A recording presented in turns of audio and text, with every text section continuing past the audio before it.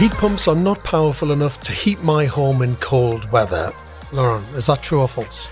Yeah, so that's actually completely false, right?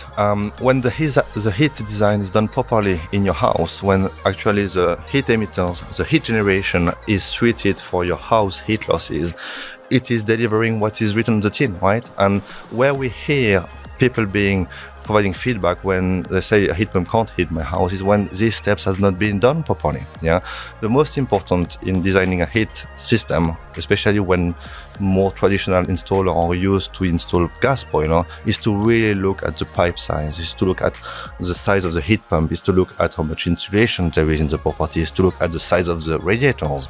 And when all of this has been ticked, it's gonna deliver comfortable, warm heat. Yeah. And in some ways, it's no different to having a conventional system. It's all got to be designed properly, hasn't it? I mean, you could say the same point about any form of heating system or air conditioning system in any building. If it's not designed properly, it's not going to work.